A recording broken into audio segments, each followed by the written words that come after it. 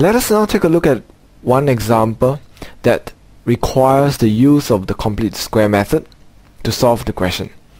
Okay, for example 4, we have a quadratic equation. Okay, we're supposed to change this quadratic equation into another form, this form. Okay, what you must come to realize is this form is in the complete the square form, because as you can see there is a perfect square here, right? So basically your job is very simple. It's just to change this, alright, into this form. They're using the complete square method. Okay, so let us go through the steps of completing the square one more time. Alright, so the first step will be to make the coefficient of x squared 1, positive 1. So as you can see here, the coefficient of x squared is now negative 1. Right? And what we have to do as our first step would be to take out the negative 1, so that we have a positive x squared. Okay, but because you take out a negative 1 here, every sign inside the bracket will be changed. Okay, but doesn't matter, alright, because as long as you have a big bracket outside and you know that you haven't done anything wrong, okay, this equation is still the same as this equation. They are the same. You haven't changed anything. Okay, you merely put in a bracket. So this will be the first step of completing the square. Always remember to make the coefficient of x squared positive 1. Now the second step of completing the square would be, well, remember that extra little thing that we have add in and minus. Okay, so let's copy x squared minus 4x. Alright, now we will now take a look at the coefficient of x. So in this case, it's 4. So we will take 4 divided by 2, square it. So we add this extra term. But we know that we can't change the equation, so we can't just add something at our whims and fancy. So we have to add and minus the same thing. Okay, so that we end up with the same equation. We still haven't changed anything. Now, but what we have done, alright, will lead us to step 3 of our completing the square process would be, we will now be able to compress these 3 terms into a perfect square. Well, when this is a minus, when this is a negative, this will be a negative. So 4 divided by 2 will be a 2. Okay, so square. Alright? So by adding this extra little 4 over 2 square, we have changed these 3 terms into a perfect square.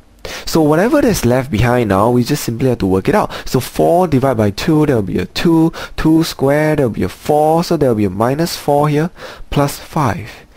Okay, and don't forget the big bracket. Alright, so now what is left to do is just to simplify. Right, so let's be careful with this, because many people tend to be very careless, okay, when it comes to simplifying. Okay, so we have to multiply in the negative. So we end up with a negative, alright, x minus 2 squared and minus 1. So here we go. We've got it, isn't it? So minus 1, negative 1 will be our a. I mean, we can rearrange so that we can look exactly like the same form that they gave us. Okay, so this way, yep. It'll be a lot easier to see the link. So negative 1 is a, and our b is negative 2. Okay, so we have completed the square. Alright, so there you go. Now, but remember what we learned about the uses of completing the square. I mean, what good does it do, right? So now this is where we can apply our completing the square method to solve questions like this. Hence, state the coordinates of the maximum point. Now, the first thing you have to take note of is, of course, this quadratic equation here is a maximum curve. It's a maximum quadratic equation because it has negative x squared. Right? It is negative x squared, and therefore it is a maximum curve. And therefore it has a maximum point. But how are we going to find out what is the maximum point? the coordinate of the maximum point? Well, since we have completed the square, the answer is actually here, is already here. Now, the constant term, alright, we mentioned this earlier on.